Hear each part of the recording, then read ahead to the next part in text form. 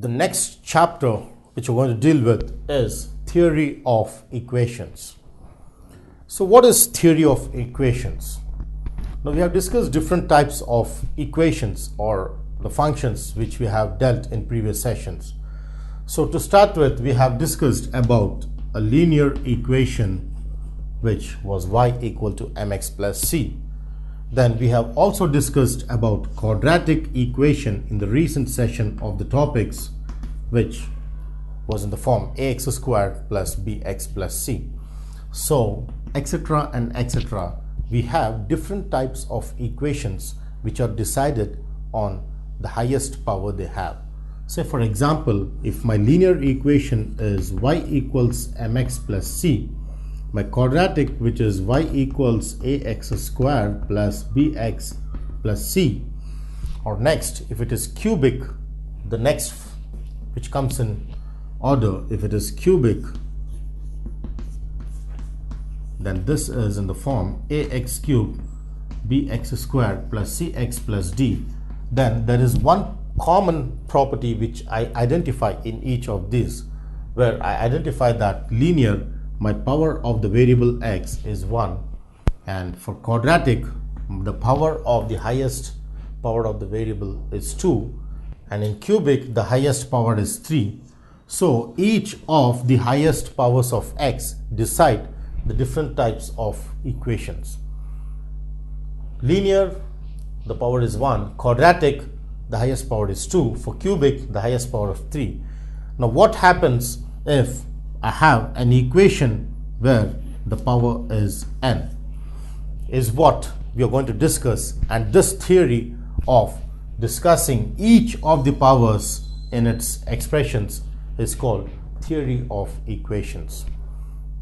It may be any equation whose power is n, or x power 100, x power 1000, but for any equation we just examine the properties, we examine the roots, we find various other properties. As we have found in quadratic equations, there are two roots, the roots being real and equal, real and unequal, or imaginary or complex.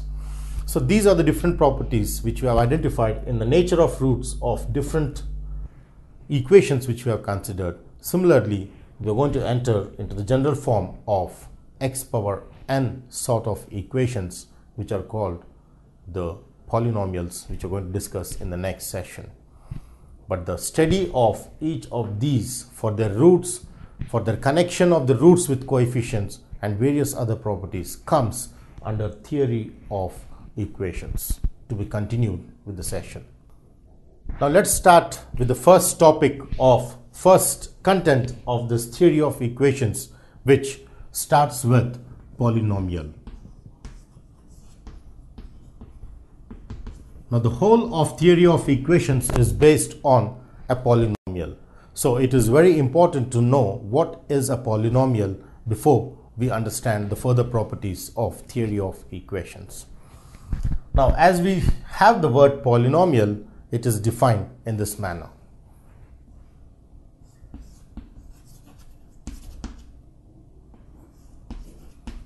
If n is a non-negative integer and if I have a0, a1, a2, ai till an are real or complex numbers,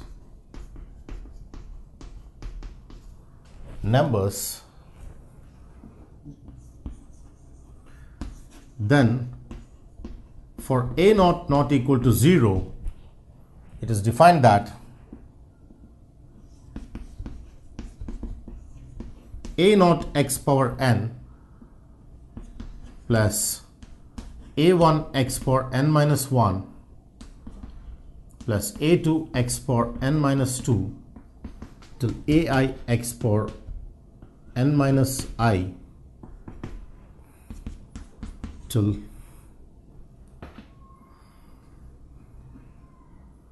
an minus 1x till an is how I define the polynomial this, then for a not equal to 0, this is called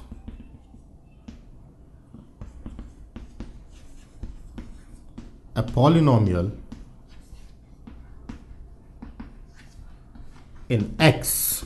Because the variable is x, I call this as a polynomial in x of degree n, because the highest power in this case is n. Therefore, the degree of the polynomial is n. So the definition is including all the factors here, which says that if n is a non-negative integer, that is, it can be either positive or 0, is a non-negative integer, and a0, a1, a2 till ai, so on and so forth till an are real or complex numbers, then for a0 is not equal to 0, my function f of x equals a0 x power n plus a1 x power so on and so forth is called a polynomial in x of degree n. So therefore, this is how we define a polynomial in general sense. Any expression which can be written in this form and satisfying each of these properties is called a polynomial. Let's see some contents here. Here, the special property is that a0 is called each of ai, or a0, a1, a2, so on till an are called coefficients of the given polynomial. The constants a0, a1, a2 till an are called coefficients of the polynomial, and a0 is given with the special name called leading coefficient. So this has a very vital role to play, because this is where I call a0 as the leading coefficient, which is never 0. So therefore, a0 is called the leading coefficient. And finally, this is a special coefficient because every coefficient is connected with x, but this is the only coefficient which is independent of x. Therefore, my last coefficient, which is generally denoted with an or with degree n, is called the constant coefficient, or this is called the constant term. Now, as it comes to this, my an is the constant term, and each of ai, as I see here, I see that the general coefficient ai is said to be the coefficient of x power n minus I. So ai, which is called the general coefficient, is nothing but the coefficient of x power n minus I, is how we understand each of the properties where a0 is the leading coefficient, and the leading coefficient is also called the constant term is also called the absolute term.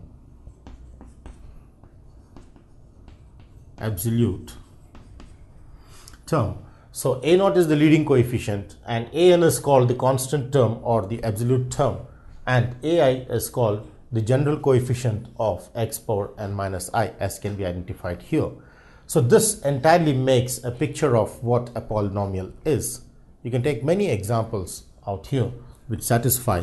For example, if I take the polynomial p of x is root 3x cubed minus 7ix plus 4, then this is clearly a polynomial of degree 3 in x, because each of the coefficients are complex, because it can be real or complex, and each of them with a0 being root 3, and my next a1 is 0 because there is no x squared term, and my a2 is negative 7i, and my a3 is 4, and therefore each of the coefficients are derived from the given polynomial. So this is a polynomial in x of degree 3, is how we understand the polynomials through the given definition.